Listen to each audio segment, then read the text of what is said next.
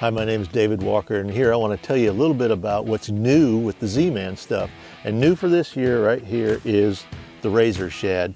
Now, as you can see, it's not just another swim bait. It doesn't have the paddle tail. It actually has a vertical tail on it, and it has a segmented body. So what it does, it gives it that great, real seductive swimming action. Now, there's many ways you can rig it, but my favorite way of rigging it is on the back end of a chatterbait. Now, all the chatterbait trailers that I've used over the years, diesel minnows, the original chatterbait trailer, this one right here really seems to be paired up perfectly. The size of it, the profile, it fits the bait to a T. So it's 4.5 inches long, the RaZor ShadZ. You got that tail swimming behind the bait. You got the chatterbait, of course, making all that action up front.